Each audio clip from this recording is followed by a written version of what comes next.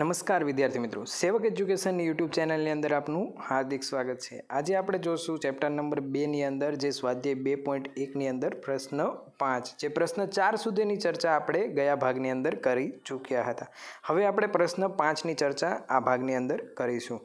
તો ચાલો વિદ્યાર્થી મિત્રો દાખલા ગણીએ।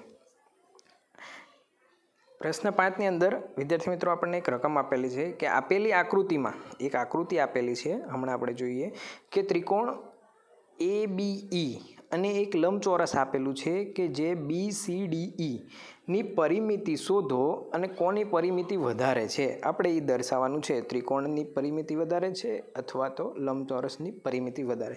તો વિદ્યાર્થી મિત્રો આની અંદર આપણે પહેલાં તો આકૃતિ એક જોઈ લઈએ અને સમજી લઈએ। તો વિદ્યાર્થી મિત્રો આકૃતિ સમજવી ખૂબ જ અનિવાર્ય છે।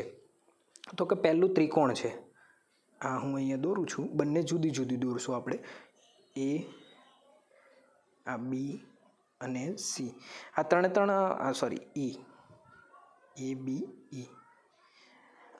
તો વિદ્યાર્થી મિત્રો આ ABE નું ત્રિકોણ થઈ ગયું છે। હવે અહીંયા તમને જે માપ દર્શાવેલા છે, અહીંયાનું માપ છે 5/2, અહીંયા છે 3.3/5 અને B થી E નું માપ છે 2.3/4।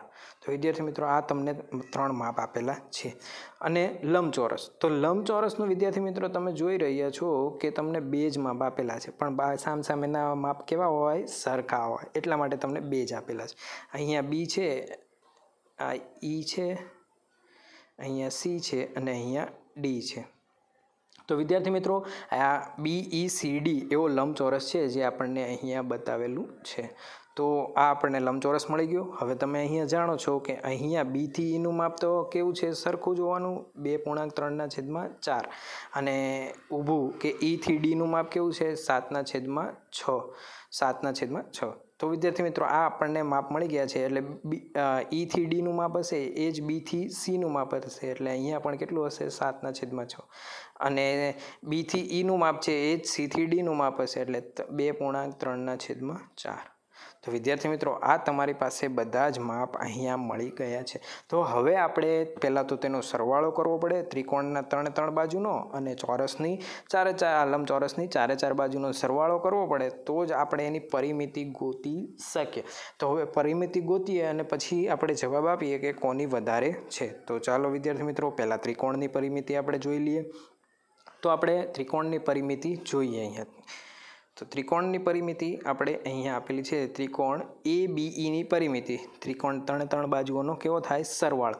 તો A થી B વત્તા B થી E વત્તા A થી E, એટલે કે ત્રિકોણની 3 બાજુ A, B અને E ત્રણેય બાજુનો આપણે સરવાળો કરશું, 5/2, 2.3/4, 3.3/5 અને બીજું સ્ટેપ છે 5/2, 4 × 2 = 8 ને 3 = 11/4, 5 તેરી 15 ને 3 18/5, એટલે અહીંયા જોઈ શકો છો 5 તેરી 15 ને 3 સરવાળામાં, એટલે કે 18/5 આપણે લખી શકીએ।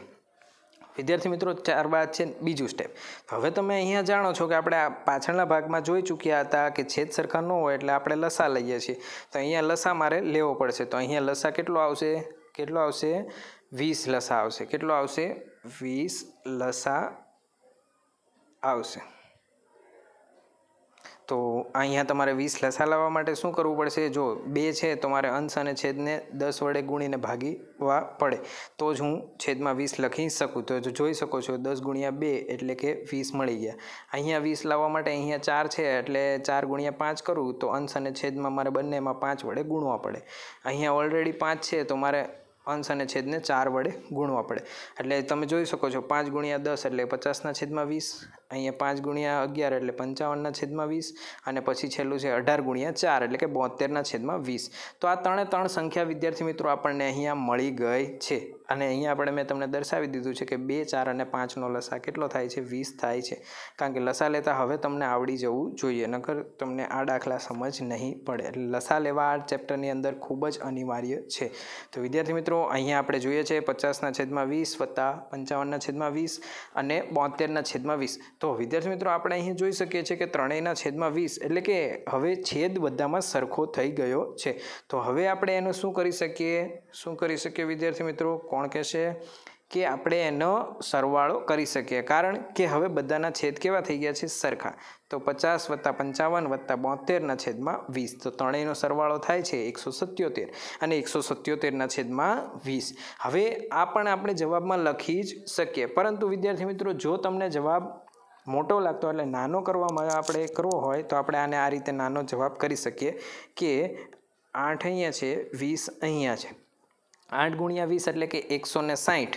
160 વત્તા આ એના સરવાળામાં જાય. કેમાં જાય? સરવાળામાં. 160 8 × 20 એટલે 160 વત્તા 17 એટલે કે 177/20.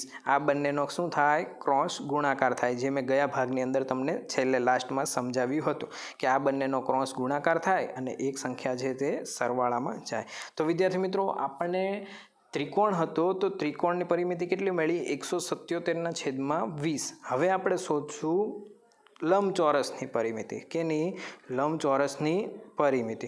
તો વિદ્યાર્થી મિત્રો ગયા ભાગની અંદર મેં તમને બતાવ્યું હતું કે લંબચોરસની પરિમિતિ શોધવા માટેનું સૂત્ર તમને યાદ રાખવું પડશે. એટલે કે 2 × કૌંસની અંદર લંબાઈ વત્તા પહોળાઈ. તો લંબાઈ તમને છે B થી E અને પહોળાઈ છે તમારી D થી E, એટલે કે B થી E વત્તા D થી E એવી રીતે મેં લખેલું છે. તો 2 ગુણાકારમાં જશે એના. હવે B થી E નું માપ તમારી પાસે છે અને D થી E નું માપ પણ તમારી પાસે છે. જો અહીંયા આકૃતિમાં મેં તમને બતાવેલું છે કે આ માપ તમે અહીંયા જોઈ શકો છો. તો હવે ચાલુ કરીએ વિદ્યાર્થી મિત્રો કે 2.3/4 એને હું શું લખી શકું? 11/4, કારણ કે 4 દુ 8 ને વત્તા 3 એટલે કે 11/4 લખી શકું. અહીંયા તો કોઈ પ્રશ્ન જ નથી, કારણ કે 7/6 ઓલરેડી છે આપણી પાસે. હવે તમે વિચારશો વિદ્યાર્થી મિત્રો કે હવે આપણે નેક્સ્ટ સ્ટેપ શું કરશું? તો કે લસા લેવાનું, કારણ કે બંનેના છેદમાં છેદ સરખા નથી. તો હવે 4 અને 6નો મેં અહીંયા લસા બતાવેલો છે. 4 અને 6નો લસા કેટલો વિદ્યાર્થી મિત્રો મળે છે? મને 12 લસા મળે છે. તો હવે તમે જાણો છો કે 12 લસા મળ્યો તો હવે મારે છેદ સરખા કરવા પડશે. તો છેદમાં મારે શું લાવવો પડશે? 12 લાવવા પડશે. તો છેદમાં મારે 12 લાવવા માટે તો પહેલાં તો મારે 4 છે, ઓલરેડી 4 તો છે જ, તો મારે 12 લાવવા માટે કેટલા ગુણવા પડે? તો કે 3 ગુણવા પડે. 4 છે એને 3 વડે ગુણું તો 12 મળી ગયા. હવે મેં છેદમાં 12 ગુણ્યા છે, 3 વડે ગુણ્યા છે, તો અંશમાં પણ મારે 3 વડે ગુણવા જ પડે, એટલે કે છેદ પણ 12 મળી ગયો. એવી જ રીતે વિદ્યાર્થી મિત્રો 7/6 છે તો મારે 12 કરવા માટે અહીંયા 2 વડે ગુણવા પડે અંશ અને છેદને. હવે તમે જોઈ શકો છો 11 તેરીને 33 અને 7 દુને 14 ને છેદમાં તો બંને સંખ્યાએ 12 આવી ગયા છે. હવે છેદ સરખો છે એટલે આપણને હવે બંનેના સરવાળો કરી શકીએ. તો 33 + 14 એટલે કેટલા થશે? 47. તો 47/12. તો વિદ્યાર્થી મિત્રો તમે અહીંયા જોઈ રહ્યા છો કે 12 તો આપણને મળી ગયા, પણ 47/12. હવે 12 જે છે તો હું આવી રીતે ભાગ ઉડાડીને તમને અહીંયા બતાવું. 12 છે, ઘણા લોકોને ભાગ ઉડાડવામાં તકલીફ પડે છે એટલા માટે આ બતાવું છું. 12 છે, 12ને આપણે છે કે હું લખી શકું 6 × 2. તો 2 કેન્સલ એટલે શું વળશે? 47/6. તો વિદ્યાર્થી મિત્રો તમે અહીંયા જોઈ શકો છો કે 47/6 કઈ રીતે મને મળ્યા છે. ત્યારબાદ છે 47/6 અને હું બીજી કઈ રીતે લખી શકું? તો વિદ્યાર્થી મિત્રો આપણે અહીં જોઈ શકીએ છીએ કે 47/6 ને હું આપણે એને 7 × 6 = 42 + 5 એટલે કે 47/6 વડે હું અહીંયા દર્શાવી શકું છું. હવે આપણે તમે જોઈ શકો છો કઈ સંખ્યા મોટી છે, ત્રિકોણવાળી કે લંબચોરસવાળી? લંબચોરસની પરિમિતિ તમારી પાસે અહીંયા છે અને ત્રિકોણવાળી પરિમિતિ પણ અહીંયા છે. તો આપણે જોઈ શકીએ છીએ ત્રિકોણ ABEની પરિમિતિ એ લંબચોરસની BCDEની પરિમિતિ કરતાં વધારે છે. તો આપણે અહીંયા આ સંખ્યા મોટી છે એટલા માટે આપણે કહેશું કે ત્રિકોણની પરિમિતિ કેવી છે? મોટી છે. તો ફરીથી એકવાર વિદ્યાર્થી મિત્રો આ મોસ્ટ MP દાખલો છે એટલે ફરીથી એકવાર આપણે રિપીટ કરી લઈએ. તો જોઈએ વિદ્યાર્થી મિત્રો, આપણને આકૃતિ આપી હતી. પહેલાં આકૃતિની અંદર આપણે ત્રિકોણ અને ચોરસ બંને આપેલા હતા. તો પહેલાં ત્રિકોણની પરિમિતિ ગોતી. ત્રિકોણની પરિમિતિ આપણે લસા લઈને પૂરી કરી. તો લસા લેતા મને લસા 20 મળ્યો હતો. લસા લીધા બાદ મેં એનો સરવાળો કર્યો તો ત્રિકોણની અંદર મને કેટલા મળ્યા 177/20 એટલે કે 8.17/20. ત્યારબાદ આપણે લંબચોરસની પરિમિતિ ગોતવા માટે પહેલાં તો લંબચોરસનું સૂત્ર લખ્યું કે 2 કૌંસની અંદર લંબાઈ વત્તા પહોળાઈ. આ ખાસ યાદ રાખવાનું છે, આગળ જતાં પણ તમને બહુ જ ઉપયોગ થશે. ત્યારબાદ આપણે હવે બંનેનો સરવાળો કરીએ. તો સરવાળો કરવા માટે આપણને પહેલાં તો લસા લેવો પડે. તો લસા લીધો. લસા લીધા બાદ બંને સંખ્યાનો શું કર્યો? સરવાળો કર્યો. હવે આ બંને સંખ્યાનો સરવાળો કરતાં આપણને છેલ્લે જવાબ મળે છે 47/6. એટલે આપણે એને લખી શકીએ 7.5/6. તો વિદ્યાર્થી મિત્રો આપણે જાણીએ છીએ કે ત્રિકોણની પરિમિતિ શું મળી હતી? 8.17/20 અને લંબચોરસની શું મળી? તો કે 7.5/6. તો આપણે જાણી શકીએ આના પરથી કે ત્રિકોણની પરિમિતિ સૌથી વધારે છે. તો વિદ્યાર્થી મિત્રો આ લેક્ચરની અંદર અહીંયા સુધી જોશું. જો તમને સેવક એજ્યુકેશનની યુટ્યુબ ચેનલમાંથી ઘણું શીખવા મળતું હોય તો સબસ્ક્રાઈબ કરજો અને બેલ બટન દબાવવાનું ભૂલશો નહીં.